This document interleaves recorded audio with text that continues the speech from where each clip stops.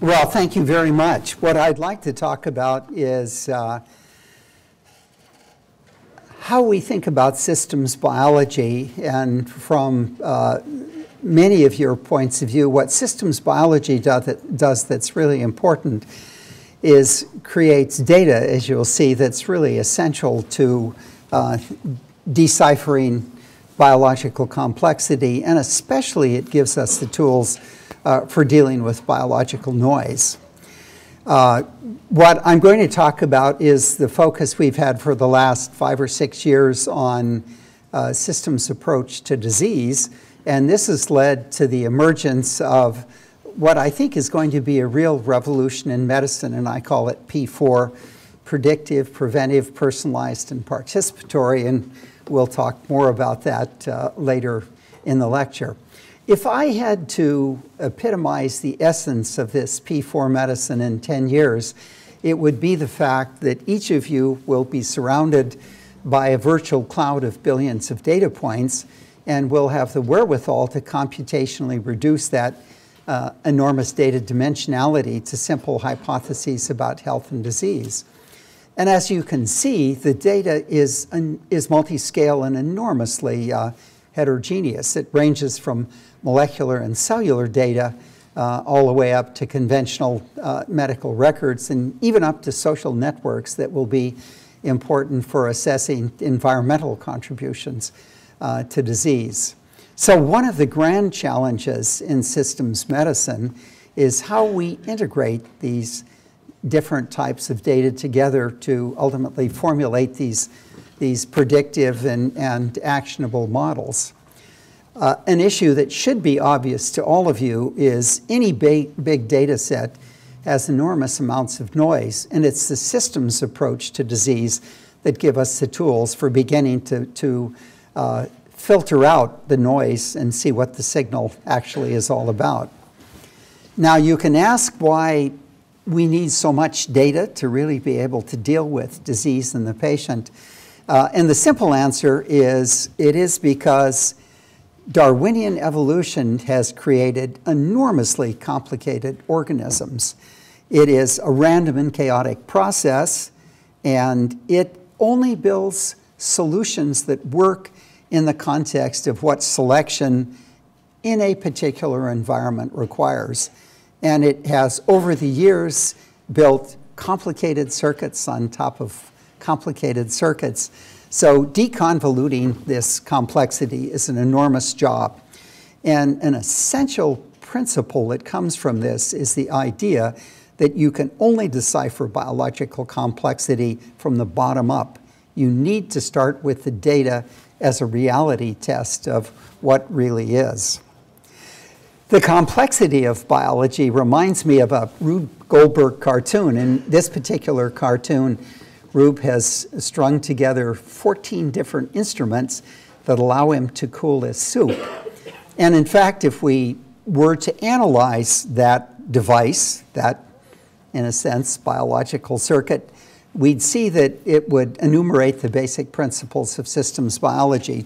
So to understand how that device worked, one, you'd need to be able to identify all the components in the device.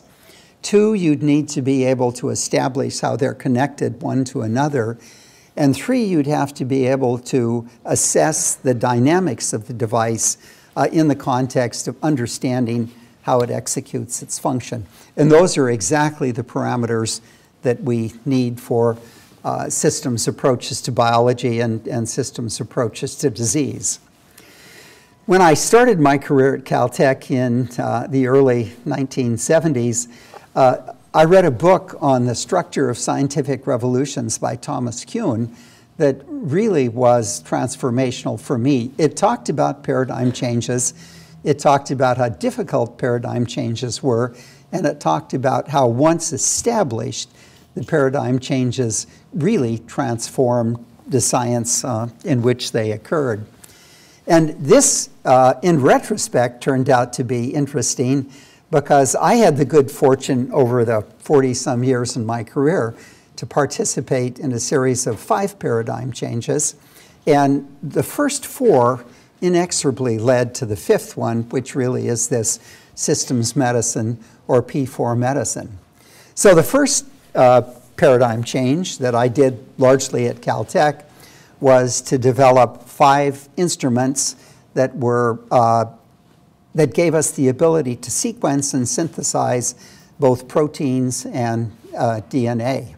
And all of these instruments ended up being commercialized. In fact, I started Applied Biosystems to commercialize the first 4 of these instruments. And what they led to really was high-throughput biology. One of these machines, the DNA sequencer, got me invited to the first meeting ever held on the Human Genome Project, and that, of course, was the second paradigm change. What was interesting is it enabled, it was a project that was enormously controversial at the time. I remember going to the first meeting in 1985 held on the project, and 12 of us that had been assembled to assess it came to the 2 conclusions. One, it was feasible, although difficult, and 2, we were split vehemently, 6 to 6, on whether it was a good idea. And in fact, at that time, the entire biological community was probably 90% opposed to it, as was the National Institutes of Health. And indeed, the arguments against it were it was big science was bad, and we'll return to that point later, that most of the genome was junk, and you wouldn't want to sequence junk, and so forth. But indeed, we did start the project in 1990, and it was finished in 2003. And it had some really striking effects that we'll talk about later.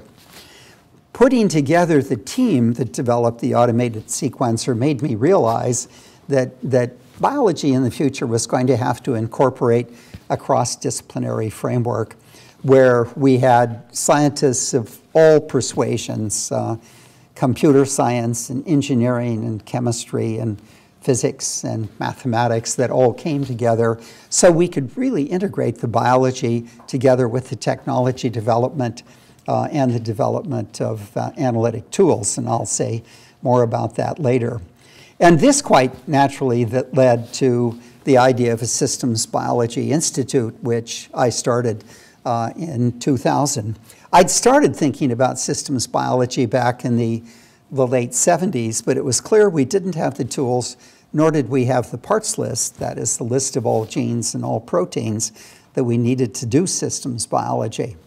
And applying these systems approaches to disease led to systems medicine and or P4 medicine, and its essence is really quantifying wellness and demystifying disease, and we'll talk in some detail about that. Now, from these paradigm changes, I learned 3 really interesting lessons. That scientists are really conservative and they find it very, very difficult to accept paradigm changes. I could give in 1986 all the arguments I could give today about why the Genome Project was a good thing, but people weren't ready to listen to it. What's really interesting is you map into your own framework what other people say. You don't necessarily hear what they've said. The second thing was that new ideas required new organizational structures. Almost all organizations have bureaucracies that have been honed by the past, and they can barely deal with the present, and they really can't change very effectively.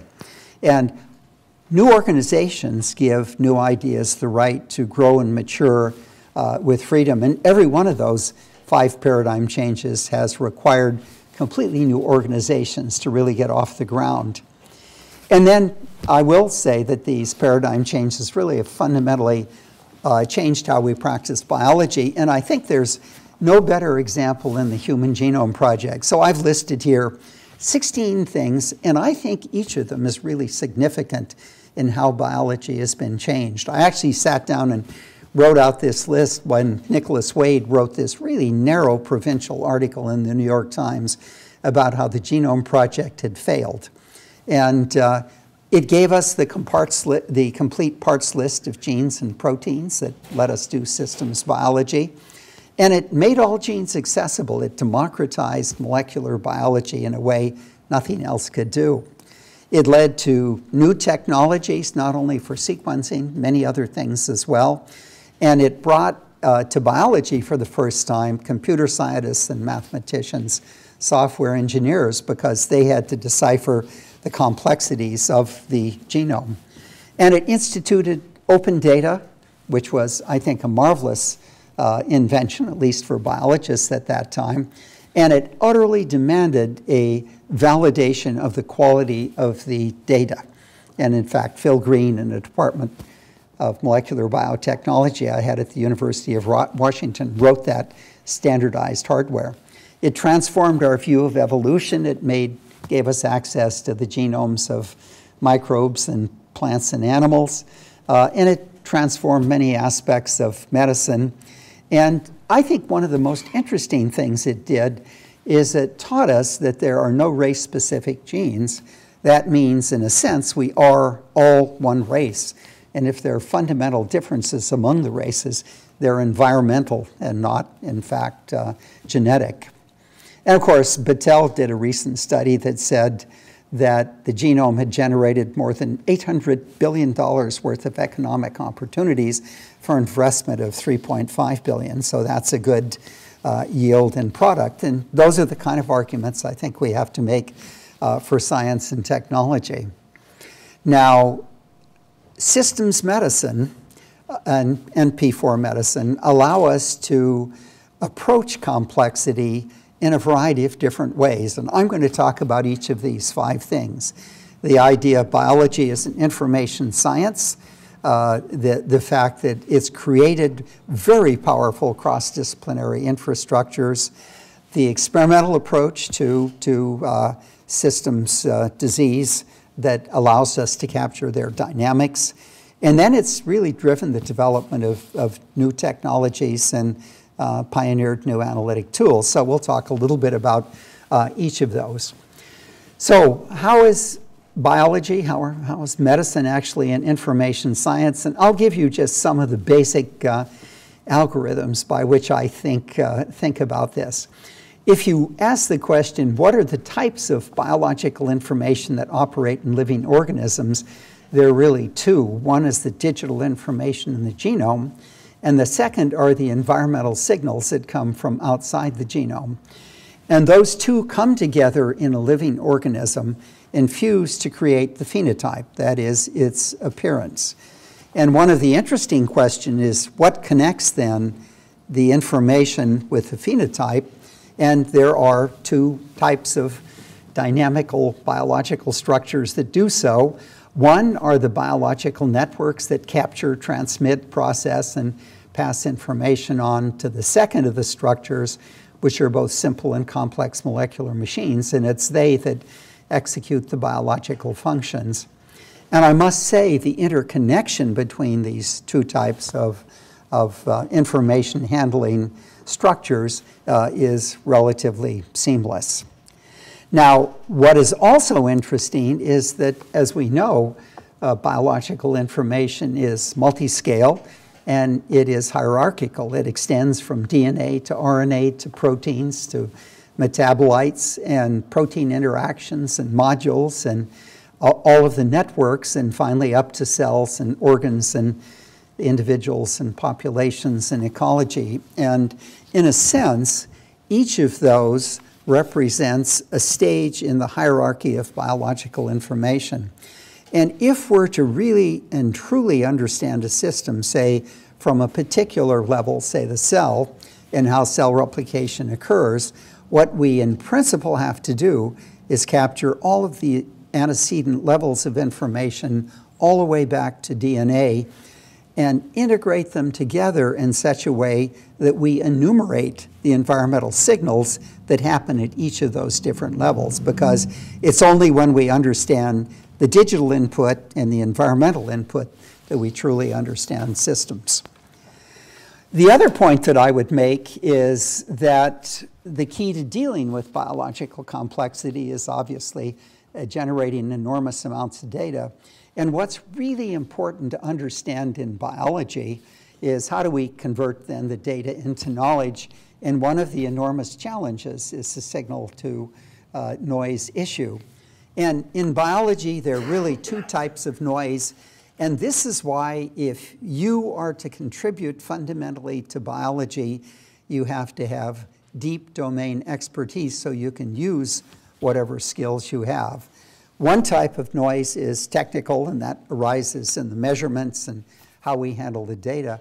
But a second type of noise, and it's a much more serious type, is biological noise. And that comes about as a consequence of if we measure an aspect of phenotype of the organism, often multiple biologies contribute to that phenotype. If we're only interested in one of those biologies, we have to be able to subtract away the other ones. And I'll show you an example of how we can do that in one of the systems we've studied a little bit later on.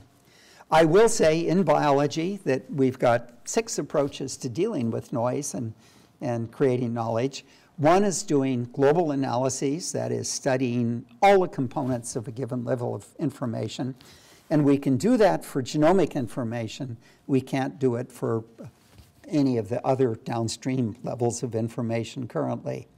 A second is studying the dynamics of the system, and we need to be able to study both spatial and temporal dynamics. A third is we have to be able to carry out these integrations, as we've already discussed.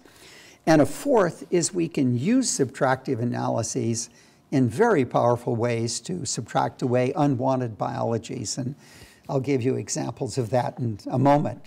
Statistics are really important in converting data into metadata, reducing the noise dimension. And finally, ultimately, we want this predictive modeling of systems data that it can be descriptive, it can be graphical, or it can be mathematical. And the level at which you can focus on it is a function of how much information you have, obviously. A systems view of disease makes the very simple assumption that one or more of your biological networks in the relevant organ have become disease-perturbed, either genetically or environmentally, and that alters the envelope of information that network makes. And that altered envelope of information changing dynamically during the progression of the disease explains both the pathophysiology of the disease, and it gives us new insights into diagnosis, therapy, and prevention. But the picture I've shown you here is flat in a sense, one-dimensional, two-dimensional if you wish. But networks are multidimensional. There are genetic networks and molecular networks and cellular networks and organ networks, all the way up into including the integration of these networks into the operation of the human, and then the social networks of the human. And the really interesting point is we have to be able to create the networks at all of these levels of information. We have to be able to integrate the networks together to know how they are interfacing one another, and we have to be able to understand the dynamics of how these networks actually change. And those all represent enormous challenges for technology and for computation. And it should be obvious that networks are great for organizing and integrating and modeling data, and they do let us handle the signal to noise issues. But the multidimensionality of networks is one of the fundamental challenges of contemporary systems biology and systems medicine. So let's then move and talk a little bit about the infrastructure of systems biology and what that means. What has been very important in the creation of the Institute back in the year 2000 was that we created a cross-disciplinary culture upon which systems biology can rest. And the simple idea is that biology should be the driver of a process which dictates the type of technologies that one should develop, and they in turn, with their data, specify the nature of the analytic tools we need. So the biology is the driver of both technology and the development of analytic tools. And of course, if you're successful in those different points of this holy trinity, as I call them, then you can really revolutionize biology. But two things I think are demanded. One is you have to create this cross-disciplinary environment with the scientists that are listed there at the lower right. And they must, one, learn to speak the languages of one another. And that is not a simple thing to do. We've actually set up special courses at ISB to do this. And two, they have to be able to work together effectively in teams, driven by objectives with milestones and the like. We'll talk more about that later too. The other thing we've done at ISB is create data generation tools that are seamlessly integrated to the data analysis tools, and they in turn to the model organisms and human beings. And we, I think, have pretty well succeeded in democratizing the data generation and the data analysis tools so that any scientist at ISB can use these to carry out either big or small science. What I do want to stress is that we're just a little bit more than 10 years old now. We have 12 faculty, 250 staff. When we got started in 2000, I would say the vast majority of molecular biologists and the like were skeptical about whether systems biology really was going to be anything more than fluff. And it was gratifying to see two important metrics. One, a general one, this National Academy report in 2010, which talked about the new biology, which was systems biology, and how it was going to transform the biology and medicine of the future. And they were very, very explicit about all the ways that it would be able to do that, very much akin to what we'd described back 10 years earlier. And the second, on a more personal note, was an institute in Spain that developed a new metric for assessing the impact of papers and then integrating all of the papers for a given institute and assigning a single impact factor for that integration. And they looked at 2,200 institutes across the world in all fields of science. And in that first 4-year assessment, ISB came in first in the US and third in the world in the impact of its papers. And we had papers in biology, in medicine, in technology, and in mathematics and computation. So it attests to the power of this cross-disciplinary framework. ISB is really about these 5 different things: taking a systems approach to science, biology and medicine, driving the development of new technologies via the biological imperatives, and likewise pioneering new analytic tools. But we're really interested in transferring knowledge to society as well. So we have 7 full-time people that have absolutely transformed K through 12 science education in the Seattle School District over a period of about 12 years now. And I'd be glad to talk about that.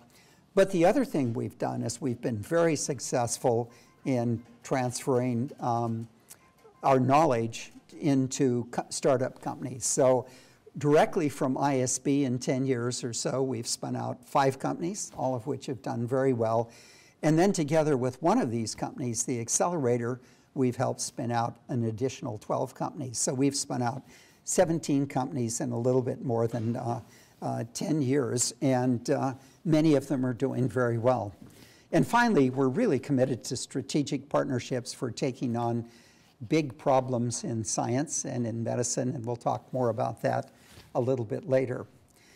So the holistic systems experimental approach to science, a simple analogy just to get the essence of what systems approaches are all about is if you were an engineer, how would you determine how a radio converted electromagnetic waves into sound waves? So the first thing you might do is take the radio apart and look at the individual components and assess what they individually did. And frankly, that's what biology has done for the last 40 years, looking at individual genes and proteins. And what the Genome Project did was to, for the first time, give us a complete parts list of genes and, by inference, proteins. But what you'd know immediately is if you knew everything about how those components work, you wouldn't have the faintest idea how that conversion of sound waves of electromagnetic waves into sound waves actually happen. Because to do that, you'd have to put the components together in their circuits and then study individually and collectively how the circuits carried out this conversion. And of course, it's exactly the same in human beings. We have circuits, biological networks, that process information and generate phenotypes that are either healthy or diseased, depending on the particular combination of genetic and environmental signals. So let me give you an idea of how we've approached a neurodegenerative disease in a mouse model system by using infectious prion proteins injected into the brains of animals that start at time t equals 0, the onset of the neurodegenerative disease. Typically, the disease lasts 22 weeks. So what we did was look then at the brain transcriptomes, that is, at the RNA populations in the brain, quantitatively over 10 time points during this progression of the disease. And at each time point, we subtracted from the diseased transcriptome the normal mouse transcriptome. So we ended up with genes that were differentially expressed in the disease organisms. And among those genes, you knew you had the genes that encoded neurodegeneration. But to our horror, we found out that more than a third of the mouse genes changed in this process. So there's horrible signal to noise here, and most of the noise is biological noise. So what we did was put together 8 inbred strain, prion strain combinations of mice carefully designed so we could subtract away various aspects of the biology. And when we were finished with that process, we ended up with a core of about 300 genes. And what we did with those 300 differentially changing genes was to map them into the 4 major biological processes we knew occurred in neurodegeneration from serial histopathologic studies of the brain. And the names of these processes don't really matter. The most specific, of course, was prion accumulation and replication, and 2 types of neurodegeneration, and then the activation of inflammatory responses. And when we did this mapping, and this is the prion accumulation and replication network, you could see that beginning at about, and we didn't show it here, at about 8 weeks, you see the very, very first changes. At 12 weeks, you can see the red indicate the changes. And at 20 weeks, you can see a fair number of changes. So we knew that during the disease, there was a dynamic change in the nature of the disease-perturbed networks that occurred. What was really striking is when we looked at the 4 major networks, exactly as we've listed here for the first, they were disease-perturbed in a sequential order, starting with the most specific, prion accumulation, then glial activation, and then the 2 forms of neurodegeneration. And the reason this is important is if you want to understand initiation mechanisms, if you want to understand new approaches to diagnostics or therapy, it's the most proximal network that you should really focus on, and we have done that. So if you looked at what we learned then, 2/3 of those 300 genes mapped into the 4 major networks. The remaining 100 genes identified 6 networks no one ever knew were associated with the disease, and that's one of the examples of the power of a global analysis where we look at all genes. We were able, with all 10 networks, to show they were sequentially activated at different time points during the progression of the disease. And the dynamics of these 10 networks explain virtually every aspect of the pathophysiology of the disease. So a very powerful first-time approach to explaining the disease in enormous detail. What they also do was gave us real insights into a new approach to what I call our systems diagnostics. And that was, we were able to demonstrate from all organs that we've examined, there are proteins secreted into the blood, and a fraction of these proteins turn out to be synthesized specifically in that organ, and these are called organ-specific blood proteins. And we've identified 100 for the brain and 100 for the liver, both in human and mice. And say what the 100 brain-specific proteins do for a normal brain is their concentrations are set at one series of levels.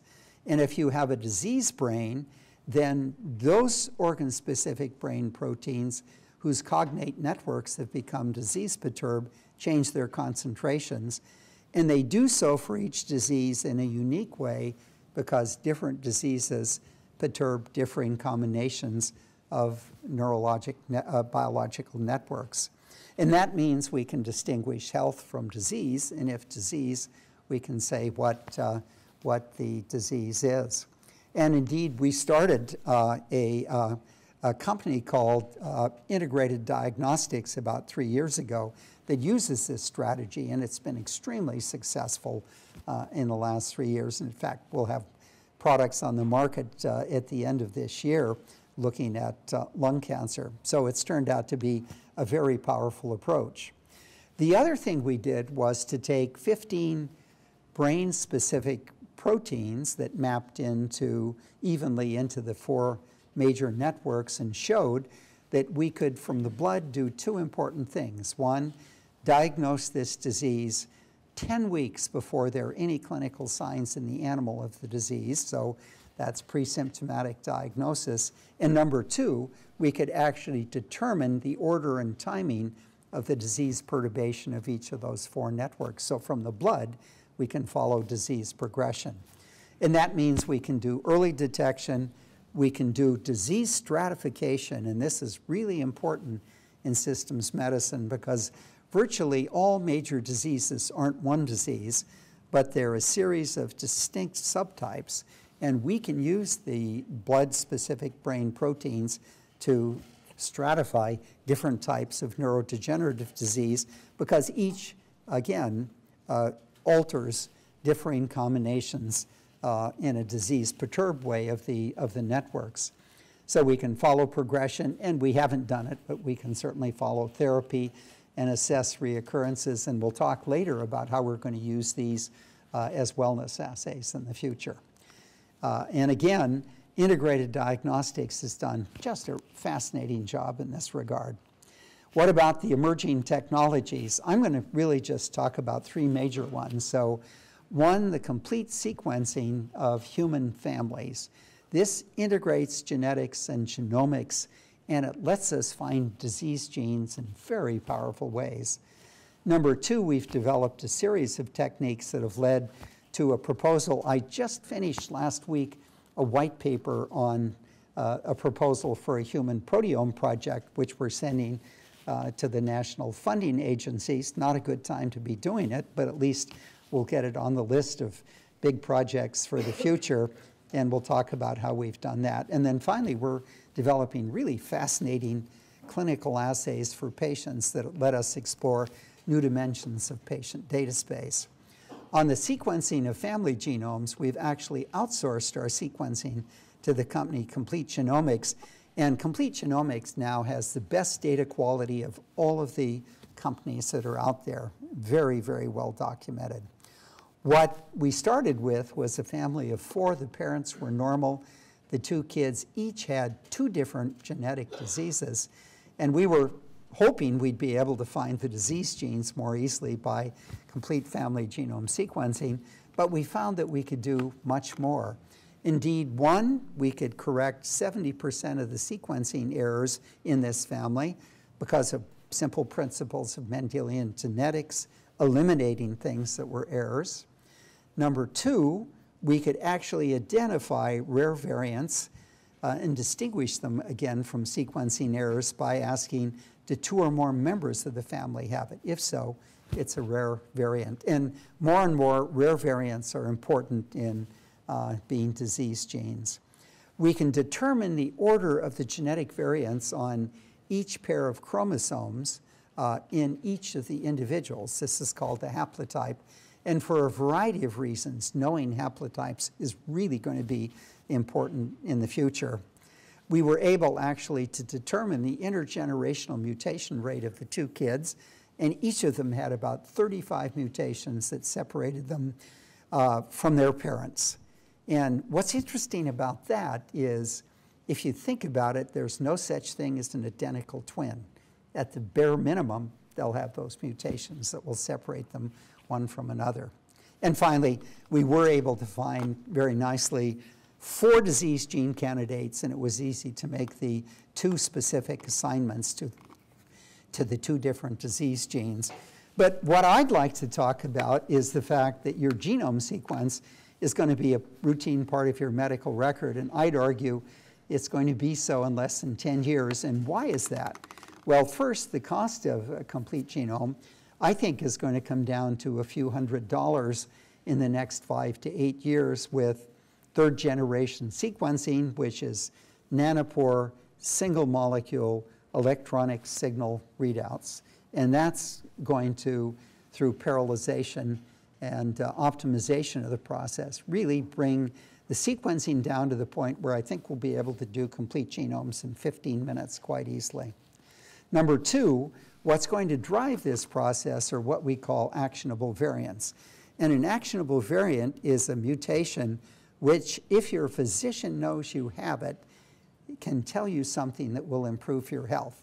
And I'll give you an example of a Microsoft friend of mine who discovered at the age of 40 he was beginning to get osteoporotic. And he had a genetic analysis done of a number of his genes, and he discovered that one of his key vitamin D transporters had a disabling mutation. And he was able to compensate for this merely by taking 20x the normal amount of vitamin D, and he was back to normal in about a year and a half. So what we've been able to demonstrate is almost 300 actionable gene variants, and the number is increasing exponentially. And what this means is very interesting, because once you have your genome done, you will have it searched every year for the new actionable variants so that you can optimize your health. So the investment in a genome sequence is going to be a lifelong investment in improving your health and so forth. And this will all be done in the context of family genome sequencing, both because we can minimize the sequencing errors and we can optimize finding disease genes if you have them, and or find wellness genes. And we're not going to talk about how you find wellness genes, but we're actively in the search for doing that. Here are some of the programs that in the last 2 years have come out of this family genome sequencing, and the details really aren't important about all these programs, but I will say 2 things. One, the programs were driven by needs and domain expertise, and each of these things is enormously useful for analyzing various aspects of family genomes. And the real challenge is how we take these individual packages and put them together in a platform in an integrated manner that will let us do overall. And that's where interesting collaborations between some of the people here and some of the people at ISB could come to the fore.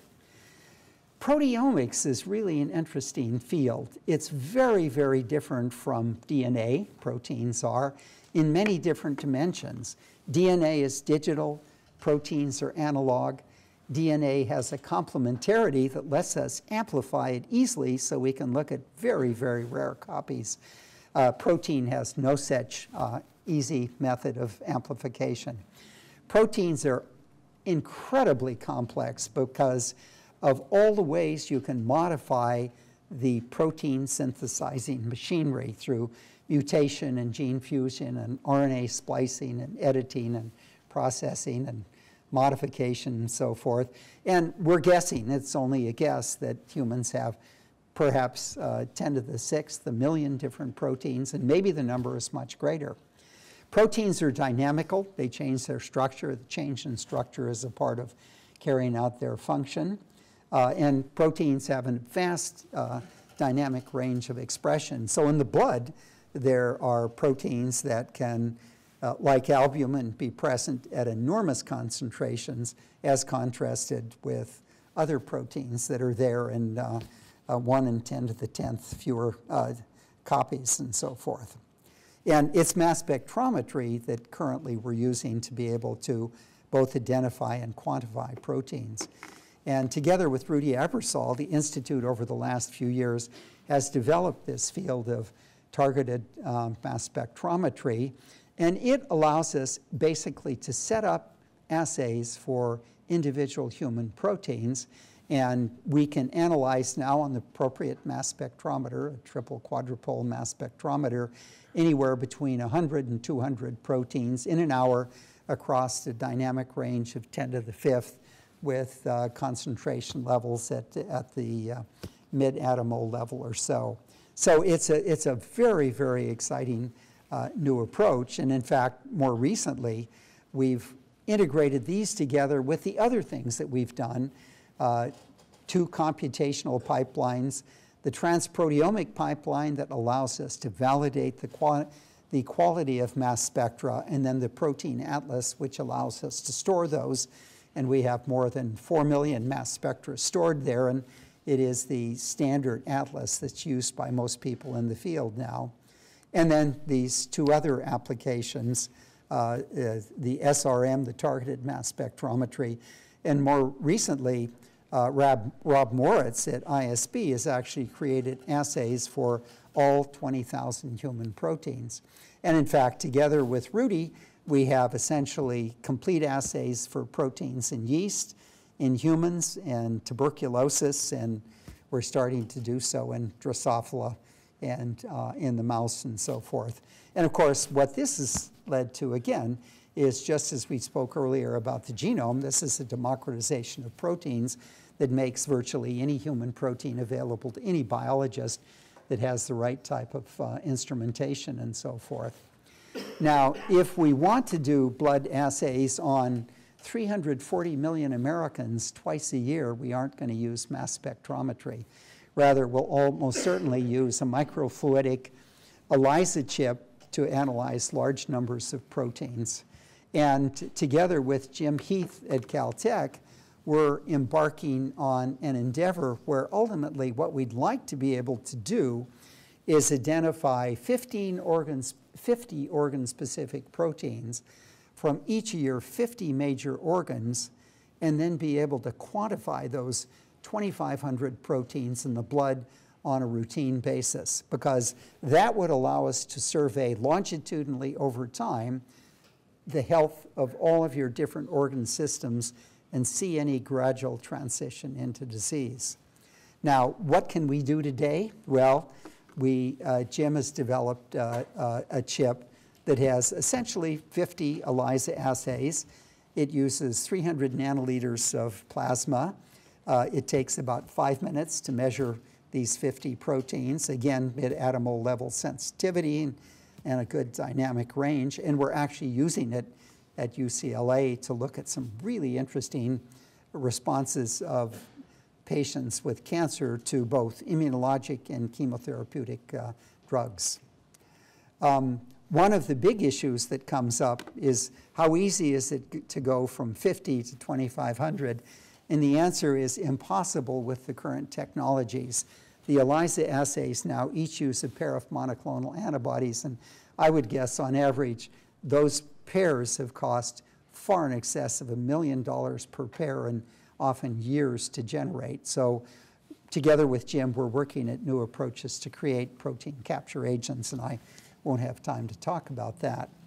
The clinical assays that we're using for exploring new dimensions of patient data space fall in all the major categories. So in genomics, we're now setting up to be able to look at these 300 actionable gene variants, to look at disease genes, and to look at actually genes whose variation affects how you metabolize drugs and can get you into trouble if you don't know about them.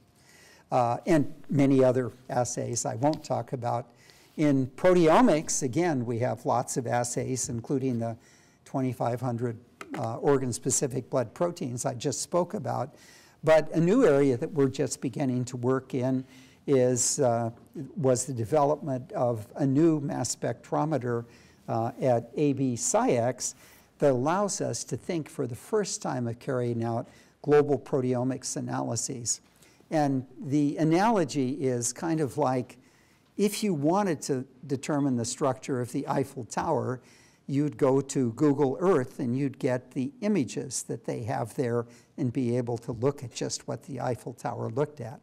And exactly for this new swath, what it can do is in an hour, it can digitize all of the tryptic peptides in a given proteome mixture, and then you can analyze them against a standard that has all tryptic peptides that are at least necessary for quantitative analyses. And this will be hundreds of thousands of these things. And what it means is you can take the picture once, you have a permanent digital record. As you build up this reference library, you can continually analyze in more detail this analysis. And it gives us the possibility for doing dynamical analyses in, for example, the mouse brain for prion, just as we did the dynamical analyses for the transcripts. And I think it's really, really going to be a revolutionary new proteomics procedure. Single cell analysis is really going to be important in the future, and I'll give you an example of something we're working on now, and that is the ability to create a microfluidics chip that, one, can separate blood from white cells, and then separate the white cells into their 10 major types, and then analyze at the single cell one or more of those 10 different types of white blood cells. And the idea is the white blood cells will be every bit as powerful as diagnostic reagents as the organ-specific proteins, because they allow us to assess very effectively many different types of biology: inflammation, immune responses, apoptosis, a whole variety of other things. And then finally, we're really interested in using stem cells, induced pluripotential cells, that we can derive from each individual to analyze the nature of their disease and even to stratify it. And I'll show you how we do that in just a moment. To give you an idea of the power of single cell analyses, we, about a year ago, looked at 32 cells from a cell line, a human glioblastoma brain tumor cell line. And we were able to analyze 24 transcripts and use the transcripts that varied to map them into n-dimensional space. And what we found is 30 of the 32 cells fell tightly into one of three clusters that were widely separated from one another. We have no idea what those populations represent, whether they represent transitions or whether they represent functionally discrete populations. We don't know. But the point is, in the past, we've done biology by squishing together all the different cells in an organ or a system we wanted to analyze, and we've lost an enormous amount of the signal and increased the noise, and single cell analysis will allow us to change that. And in fact, the other exciting thing that we've done with Jim Heath, of course, is develop single cell proteomics. So Jim now has a microfluidic device that can do up to 10,000 single cell analyses measuring 20 different proteins that are secreted from innate and adaptive immune cells. And these kind of tools are really going to transform biology in the future. Now, the iPS cells are really interesting. So we now can create these induced pluripotential stem cells either from taking buccal smears, from taking fibroblasts from the skin, or taking white blood cells from the blood. And we've used the latter approach. And what's nice about this is once you have the induced pluripotential cell, you can expand it as indefinitely as you want to billions of cells if you wish. And then there are protocols now for differentiating these, in the case of our collaborator Cellular Dynamics, to 4 different cell types: neurons, cardiomyocytes, endothelial cells, and hepatocytes. And we're interested in looking at neurons, and we're going to use this approach to actually stratify a disease like Alzheimer's into its different subgroup types of disease.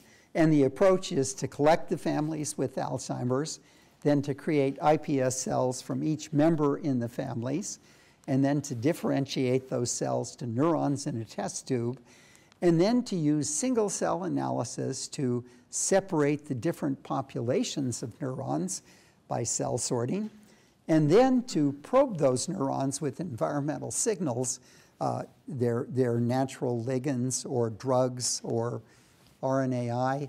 And the idea is that each different subtype of Alzheimer's will perturb differing combinations, disease perturb differing combinations of networks.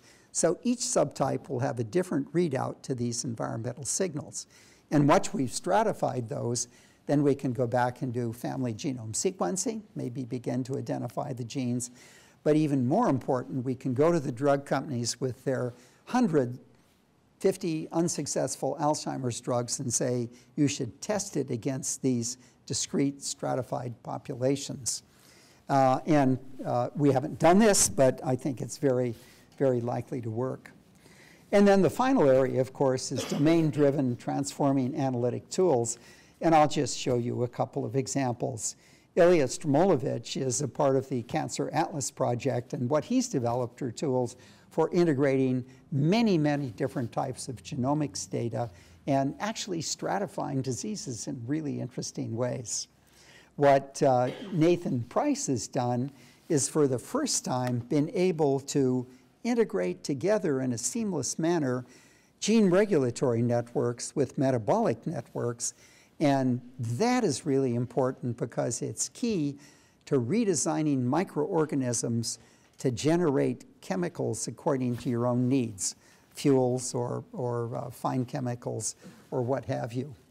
And here's just a partial list of things we've developed just in the last few years. Some are really major efforts and some are minor efforts, but they all need to go through this integration of platforms to make them usable in seamless ways. And it's unfortunate because NIH doesn't pay for anything but the original development of the software programs. And I'll list some of the challenges I see, computational and mathematical. IT for healthcare is really a mess in this country, and I'm going to say more about that later. So how do we identify actionable variants in whole human genomes? Suppose you get a mutation in a gene that we don't know anything about. How can we say whether that variation alters the gene to make it defective? So one of the things we're exploring is, can we use in silico protein folding techniques to assess whether mutations are likely to cause major protein folding alterations? How do we integrate genetics with the dynamical networks? This is the new emerging field called systems genetics. We make now global measurements of many of these different types of data. How do we do their quality assessment, and how do we eventually put them together in their own networks? This enormous high dimensionality of data and signal-to-noise challenges, we've talked about all of those challenges. How do we convert the data into the corresponding networks? And can we do that more and more in silico? Or do we need to develop, as many are trying to do now, increasingly powerful microfluidic and hopefully nanotechnology-based approaches to doing this? Integrating and visualization of multi-scale information is a major problem. Capturing high-throughput phenotypes, images, other kinds of phenotypic measurements, and then mapping them into genetic and environmental perturbations to create systems genetics integrated types of networks. And this network of networks I talked about, how do we seamlessly integrate those different levels of integration together? The other point is data space in biology is infinite, and more we're going to have to start thinking about good programs for simulation to choose which are going to be the most effective experiments to reveal the secrets to network behavior and interaction and so forth, and the visualization of integrated data and models and so forth. So that's a partial list. You'll have these. You can look at them in more detail if you're interested.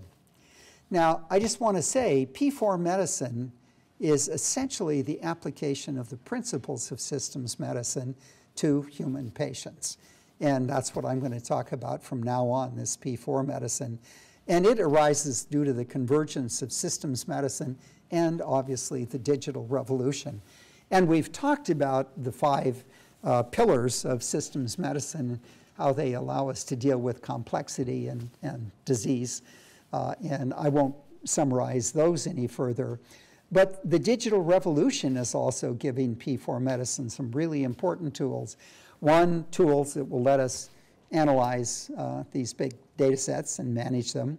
Two, personal devices that more and more are revealing, allowing us to measure the details of our own physiology and digitize them.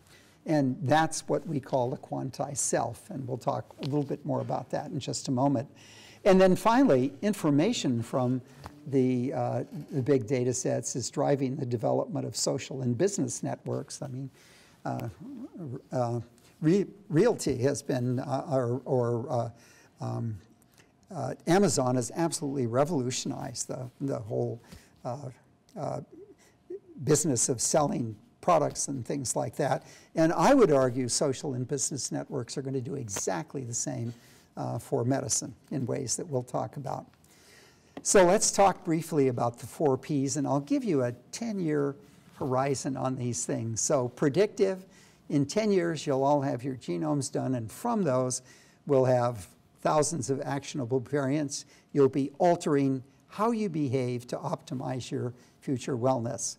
I'd say a second thing we'll be able to do is have a handheld device that'll prick your thumb and measure these 2,500 organ-specific proteins from 50 organs, and you'll have longitudinal information about health and follow very closely any transition from health into disease.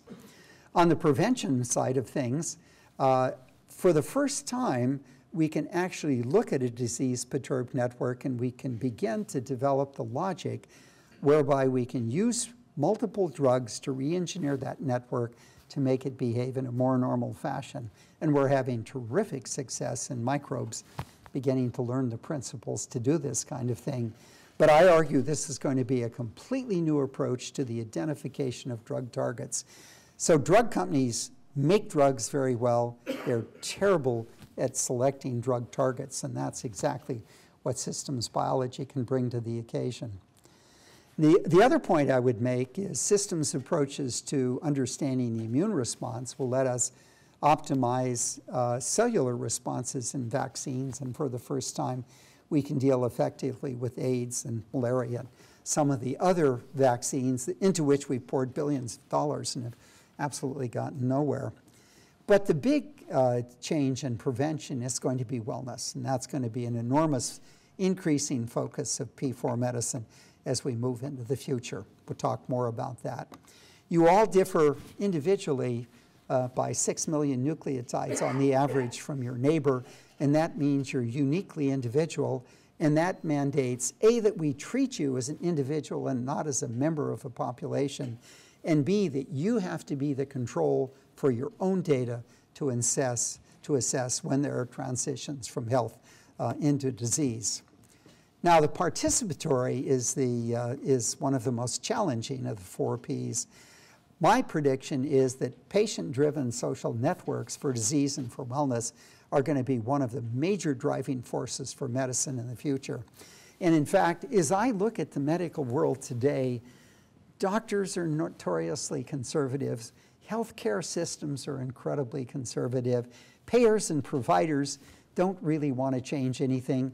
I think what's going to drive the P4 revolution and change are going to be social, patient-driven social networks. Now, another point that's really important is it's utterly essential that society have access to all of the patient data so it can mine these data for the predictive medicine of the future. And that means we have to protect patients against abuse by employers and insurance companies. And it means that we have to completely change our IRB system, the way by which we deal with patient permissions and things like this. And I think this is an enormous imperative if the U.S. is to be competitive in this new field of P4 medicine. I can tell you there are countries like China that have no such constraints, and they'll be able to aggregate data and mine it for the future. And I've actually talked to a number of patients and their families, and the argument that by making your data accessible after anonymization, that you're going to improve medicine for your kids and your grandkids, I think is a compellingly powerful one. The question of how do you educate patients, how do you educate physicians, how do you educate the healthcare community is an enormous, overwhelming challenge here. And I think it's one that has to be handled by information technology in the future. And then there is the information technology for healthcare. And I'll say that of all the companies out there that are playing this game, and I include Oracle and Microsoft and Google and IBM to the extent I know what they're doing, I think they're all missing by orders of magnitude the nature and magnitude of the problem. And I think all the things they're doing we're going to throw out within 3 to 4 years because it isn't going to be able to handle the new kinds of data we'll be generating. So how do we create an infrastructure which has sufficient cycles and cloud storage? I think these things really ought to be open source. I'll say more about that in the future, and certainly extensible and interoperative and so forth. I think enterprise solutions are always dangerous. I think you use domain expertise to drive smaller packages. You integrate things together and you make them exchangeable as things advance. I think we really need a gold standard of internet information for medical information. Patients now go to the internet and come in with stories that are 70 or 80 or 90% wrong, and it takes physicians an enormous amount of time to talk them out of what they think they know about these things. So we do need a gold standard. We need to be able to handle conventional medical records and histories, and there are a number of companies that are doing this successfully. How do you handle the molecular, cellular, and phenotype data that I've been talking about, and the actionable gene variants that I've discussed? And how do we do the comparative and subtractive analysis of the billions of genomes and their attendant phenotypic data that will be necessary for mining for the predictive medicine of the future? How are we going to handle the digitalization of data from all these individual patients as more and more of these digital devices become widely used, and handle the extensive imaging data that's going to come in the future, or the social network data, or the longitudinal data gathered, as I've talked, on individual patients. And how are we going to finally put all of this together and begin defining this network of networks, and finally create the predictive and actionable models that are actually necessary? My thoughts about the development of these things, which all companies hate. I think it should be open source. I think it should be driven by domain expertise. I remember having an enormous argument with Bill Gates about 2 years ago when he was talking about IT for healthcare, and he argued it could be done without any biological medical domain expertise whatsoever. It was just another computing problem. And I think he's actually changed his mind. But and how do we integrate these discrete software packages into coherent platforms and make them interchangeable and advanceable? And you know, there's a really important question we haven't discussed, and that is, what is the granularity of information we need to be able to solve particular problems? And I would argue for disease, the granularity of information we need is enormously greater or less, depending. I mean, we need less specification than we do for biology, because for disease, often it's just recognizing patterns that we need to be able to do. So the current medicine is evidence-based medicine, and the medicine I'm advocating is this proactive P4 medicine, and they differ in every dimension. And I must say, physicians really hate this slide, but P4 medicine is proactive, it's wellness-driven, it's all about many measurements, it's all about being individual-centric, it's about integrating data and things like that. It's about social networks of patients and capturing that information, being driven by that. And equally important, it's about the stratification of disease into the subgroups. For example, Genentech recently was able to stratify breast cancer into a number of different groups and developed a drug that covered about a quarter of the patients in the breast cancer menagerie. And they were able to go into the FDA with 40 patients where they had a 95% cure rate, and they got approval of the drug. So the FDA's job's made hard because most of the drugs that are brought to the FDA are terrible drugs. And if we can stratify patients, we can really change that. The patient-driven networks, I again really want to emphasize, and to give you an example, here is an example of Larry Smarr's quantified self. So Larry, many of, I suspect you know him. Larry started gathering digital data from 60 parameters over 10 years ago. And about 6 years ago, he started looking at C-reactive protein, which is an indicator of inflammatory response in the body. And he noted when he started that his C-reactive protein was a factor of 10 above normal. And over a period of the next 2 years or so, he went to 5 physicians who all totally blew him off and said, "Don't worry about it, you're fine." Well, it turned out he has inflammatory bowel disease. He had an acute episode, his bowel ruptured. He was in the hospital. He almost died. And here's a patient who is really going to drive the change in medicine, and he isn't going to listen to physicians who tell him not to worry about the parameters that he's measured. And I'll make the prediction that more and more of us will be doing this in the future as it becomes easier to do.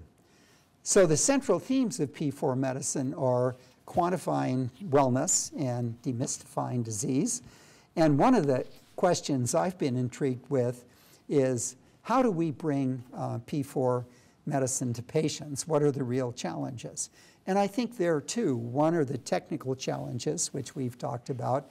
And the second is the societal challenges, which we largely haven't talked about, but they deal with the healthcare system, the regulatory system, patients themselves, and so forth. And I would argue that the second challenge is far the greater than the first. And the approach that ISB has taken in bringing P4 medicine to patients is one, to take a really big science approach to solving the problems of P4 medicine, and you've seen it throughout my lecture, requiring this cross-disciplinary integrated systems approach. But two, we've really been interested in bringing in strategic partners that have enabled this process. And I'll talk about two of those partners because they both were very interesting. We developed a partnership about 2.5, 3 years ago with the state of Luxembourg. We agreed to do 2 big things for them, and they in turn agreed to give us $100 million over 5 years to develop the P4 tools and strategies for patient assays. And that's made possible much of what I've talked about here. And the second approach that we've taken is we created the P4 Medicine Institute, which is a nonprofit that is committed together with ISB to create a small network of 5 to 6 clinical centers that will join together and create a series of pilot projects as proof of principle in P4 medicine. And in fact, this P4 Medicine Institute has been enormously successful. So as you'll see in a moment, we've succeeded in recruiting 2 partners and have 3 or 4 that are very close to agreeing. And we're also beginning to look at pilot projects. And one of the most interesting pilot projects we're doing with both medical centers are wellness projects. And I can talk more about that in the discussion. The Institute is, P4 Medicine Institute is creating the vision to the broader healthcare community, and it's actually identifying consultants who can take on a lot of the societal opportunities and challenges, and we're writing a series of white papers on these things. So our founding member is Ohio State Medical School, and more recently Peace Health has joined us, and as I said, we've got 4 to 6 others later. And my real dream is, after we've had this network operating and we've got the pilot projects working and demonstrating the power of P4 medicine, is that we can convince a small nation, and I'm actually talking with 4 different small nations now, to actually take on P4 medicine as its fundamental healthcare strategy for the next period of 5 years or so. And we'll see if that's going to be possible. I think it'd be very difficult to approach the U.S. Globally because of the heterogeneity of the healthcare system and the general cynical skepticism of many different members of that community. So if you ask me what P4 medicine, what systems medicine is really going to do for us in medicine, I would say powerful new mechanisms for understanding disease. The family genome sequencing is going to let us identify disease genes, and it will allow us to use actionable genes to improve health. We're going to make blood into a window that will let us do disease diagnostics and assay drug toxicity. We didn't talk about that. And assay wellness as well. We're stratifying diseases into their distinct subtypes for an impedance match against appropriate drugs. We now are beginning to look at the organ-organ networks by looking at multiple organ-specific blood protein sets to see just exactly how that complexity arises. And we're pioneering these new clinical assays and computational tools, and we're enabling this new approach to identify drug targets by re-engineering disease-perturbed networks and so forth. And finally, we're really going to push optimizing individual wellness. I think P4 has 4 really striking social implications, societal implications. One is going to force every member of the healthcare community to revise their business plan in the next 10 years. And I think a lot of them aren't going to be able to do that very effectively, and it will create enormous opportunity for the creation of companies that are adapted to the new P4 demands. I think it'll turn around sharply the escalating costs of healthcare, and I think reduce them to the point we can export healthcare to the developing world. And in that regard, who would have thought in 1990 that a woman in a rural village in India with a cell phone could make a living for her family? That, I think, is what the digitization of healthcare of disease is actually going to do for individual patients in developed and undeveloped countries. And of course, the quantization of the self is really going to let us optimize wellness in fascinating new ways. And I think P4 medicine is really going to create significant wealth for the early adopters. For example, my prediction is within 10 to 15 years, there will emerge a wellness industry that will far exceed the healthcare industry, and it will be created by players that are entirely different from those in the healthcare industry. So, final comments. One, this really makes you think about how you need to educate biologists, and I would extend a lot of the things I'm going to say about education to any discipline of science or engineering. I think we should do conceptual teaching rather than detailed teaching. The professor giving you lectures about his favorite topic in enormous detail. We ought to take a systems view of the components of biology. Biologists will need really good training in physics and chemistry, mathematics and statistics. And I think all biologists should be dual cross-disciplinary majors, where biology and an orthogonal science should be those majors. Learning to think analytically, we all agree that's really important, but learning to think outside the box is something we don't do. I think scientists are so terribly conservative, and in fact, the way we teach them encourages them not to think outside the box. Many courses to get breadth and learn other languages of science, and I think new approaches to teaching, computational tools would be terrific. And I think we really have to deal with these societal implications for science, the anti-intellectualism and anti-science, and I think we should recruit our students to help us deal with those things. New ideas need new organizational structures. I made that point earlier, and if you go through the 5 paradigm changes that I participated in, you can see the fundamental new structures that enabled those. But I think the interesting thing for an organization like Purdue is in the context of a given bureaucratic organization, can you create organizational structures that will let you adopt really new things? And I think the answer is you can, but it's really difficult. I think this idea of strategic partnerships that are international, that allow you to take on and attack the problems of big society, represent new and striking opportunities for all of us. And one of the most important aspects of these international partnerships is they open up completely new approaches to the fundraising for big science. And I think that's really, really going to be important. And in fact, I'll just emphasize there is in Washington today in biology an enormous big science, small science biology fight where the small scientists have risen up and say, times are tight, we want to eliminate all big science and turn it all into small science. And that would be the worst thing we could do. We need a mixed portfolio, and the two operate enormously synergistic one to another.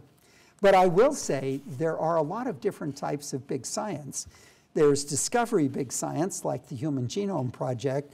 There's the big science I've talked about throughout this lecture, focused, vision-driven, milestone-driven, cross-disciplinary, systems-based, and integrative. That, I think, is the type of big science we want to drive toward. There are program projects, and there are large laboratories, the national laboratories being an extreme example of these things. But what I'll close with is where I started. I think the grand challenge for all scientific and engineering disciplines in the 21st century is complexity. And I'll argue, for the reasons we've talked about in this lecture, biology has very powerful approaches to deciphering its complexity. And that gives us an enormously powerful advantage if we think about what the fundamental problems of society are: healthcare and global health and animal health, nutrition, wellness, environment, energy, agriculture. In every case, we can take exactly the big science approach I've outlined for healthcare here and apply it to those other kinds of disciplines.